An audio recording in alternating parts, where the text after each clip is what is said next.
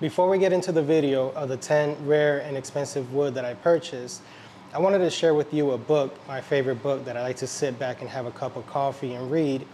It's Identifying the Wood.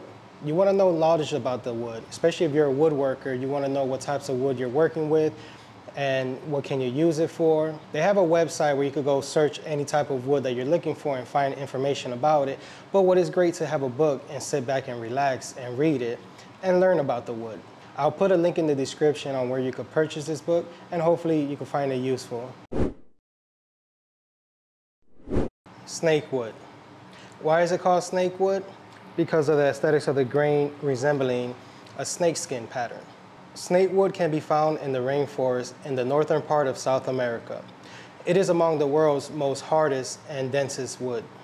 Snakewood does have a lot of waste when you're trimming off the edges to get to the good part of the wood. It can also dull your blades really fast. Snakewood could be sold a full log for almost up to $1,000, and this half a log cost me $437. African blackwood.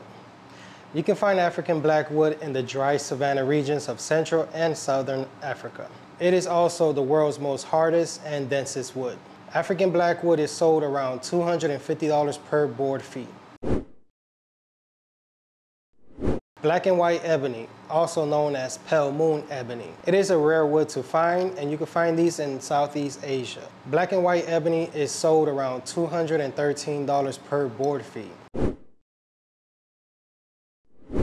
Makassar ebony, also known as striped ebony.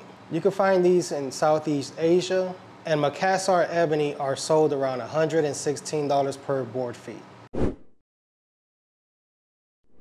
Cocobolo. You can find these in Central America.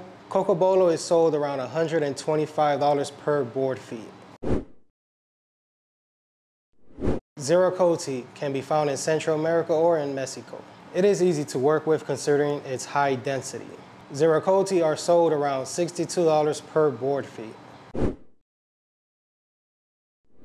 Bocote. Bocote can be found in Central America and South America. It is an eye-catching wood with its bold figure. Bocote can be sold around $50 per board feet. Black poisonwood, also known as Chechen or the Caribbean rosewood. Black poisonwood can be found in the Dominican Republic, Cuba, or Jamaica. Black poisonwood is sold around $17 per board feet. Asian satinwood. Most people call it an imposter satinwood, reason being because it's not a real satinwood. That would be the West Indian satinwood. Asian satinwood is grown in the Southern Asia, and it's the curliest of all woods. Asian satinwood are sold around $33 per board feet. Cocoa, also known as Lebec.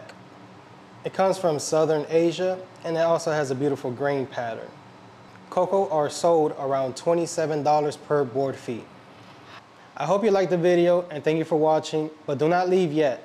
I have 3 separate questions that I want answered. It will be 3 winners, 1 winner for each question. The first person to comment and answer these questions will win a copy of the book. First question would be, where do Chechen comes from?